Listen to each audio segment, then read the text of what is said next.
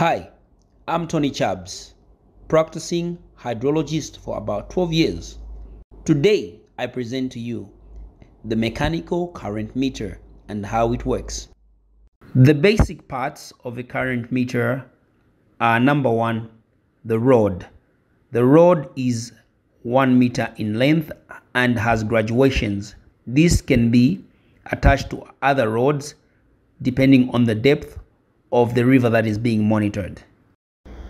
Then we have the fish-like weight, which moves on the rod depending on the depth of the river, and this movable weight has a propeller behind it that rotates, and this propeller rotates depending on the velocity of the river. The faster the river, the faster the propeller. It's directly proportional.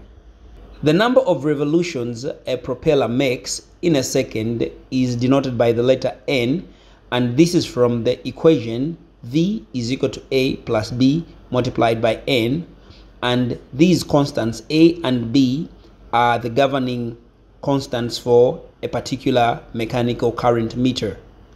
V in the equation stands for velocity. Assuming that a river is now subdivided into smaller areas, each of those areas will be multiplied by the individual velocity to get the discharge for that particular section. It is the sum of these individual discharges which is now obtained to get the flow rate, or rather the flow for a river at that particular section for that particular time. So one may ask, why do we have to go through this task to measure the discharge?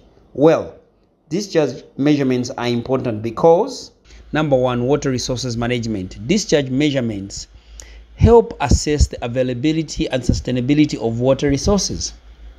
It enables us to understand the amount of water entering and leaving a river system, which is crucial for planning and managing water supply for drinking, agriculture, industry, and ecosystems. Number two, flood forecasting and warning.